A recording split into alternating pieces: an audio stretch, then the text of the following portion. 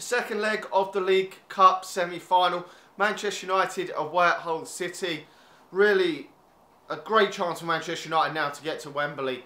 Really is. We've got a 2-goal lead, a comfortable 2-0 cushion over Hull City, and I would expect Manchester United in this second leg to progress to the final. I can't see why Manchester United can't now. Okay, the job is not completely done and we can't underestimate Hull City. But you would expect Manchester United to get through this tie, even if we do rest some players. Losing 3-0, I can't really see Hull City winning 3-0. Stranger things have happened, but I would expect Manchester United to comfortably get through to the final.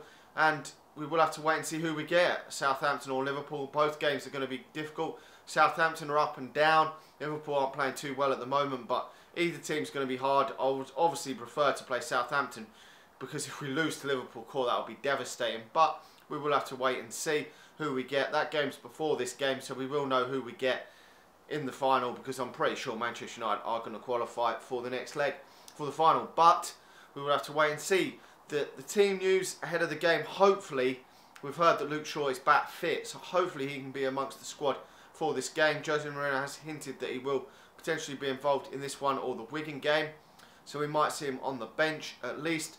I would expect a fairly strong lineup, but not as strong as previous game against Stoke. I would expect Romero to go in goal for this one.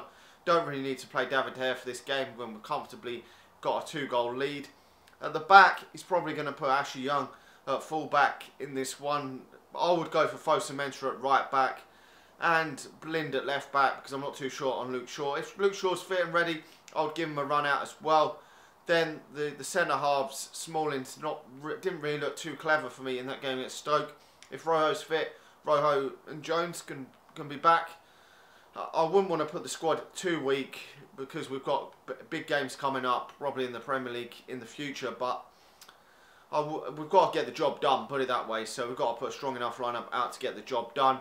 You know, this is the sort of game where Fellaini can carry on playing it in the midfield for me.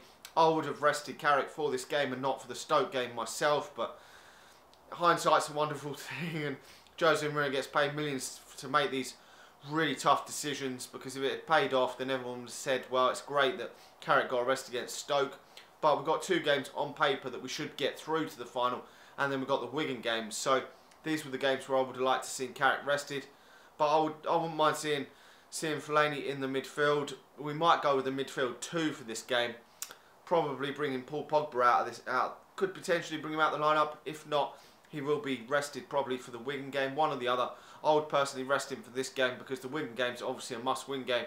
This one we could draw or even lose 2-1 and still qualify for the final. So I would bring out him. I would give Bastian Schweinsteiger a go and Fellaini a go in midfield. Why not? Bastian Schweinsteiger hasn't played a lot of football. I would go for Wayne Rooney in behind Marcus Rashford. Why not? And out on the wings, I don't know what he's going to go for. He might go for Lingard. Martial could come back in as well. We've got options there, so a similar lineup to that would be nice. Martial not even in the squad for that game against Stoke City, but I would change a few players anyway for this game. Hull City didn't really they caused a couple of problems at Old Trafford, but Manchester United fairly comfortable winners of the game. Snodgrass, I mean, he's about their best player up there, but they don't score many goals. I think Manchester United are going to get through this all right. I didn't really see any problems from Hull City that were going to worry me. I've watched them this season, just previously watched them play against Chelsea, and they threatened a bit, but I never really thought that Chelsea were ever going to concede in that game. They had a few long-range shots, but nothing really.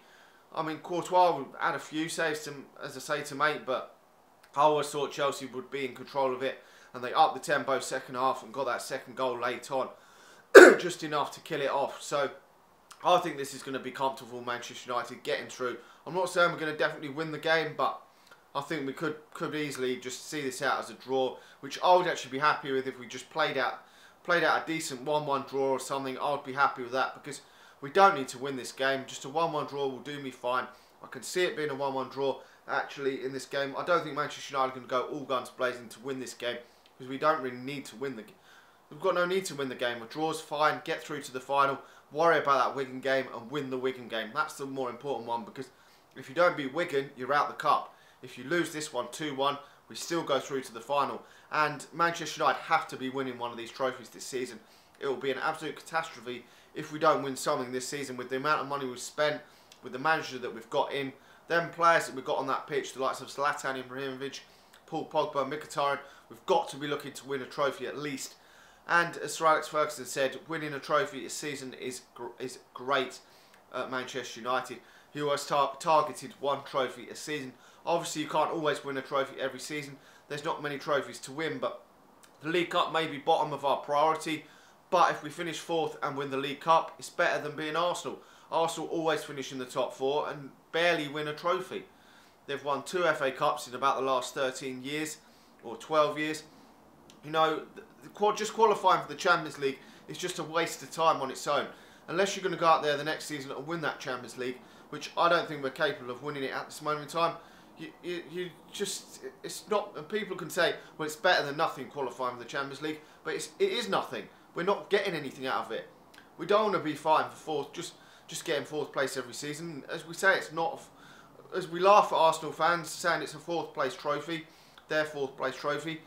We don't want to be like that. We want to win trophies, and I'll be happy if we win the League Cup and maybe the FA Cup and the Europa League, because we're not obviously going to win the Premier League now and finish in the top 4. That would be a great season for me. Anyway, like the video, subscribe to the channel if you're new. I'm going for a 1-1 draw in this game. I think we'll just get the job done and hopefully go to Wembley. A great day out. Would love to be able to go to the final if I could get a ticket. Would hopefully be a great day out. Would love to beat the Scousers in the final, but would prefer obviously Southampton in the final, just because I don't know if I could take that in case we lost it. Anyway, like the video, subscribe to the channel if you're new, and I'll talk to you all again soon.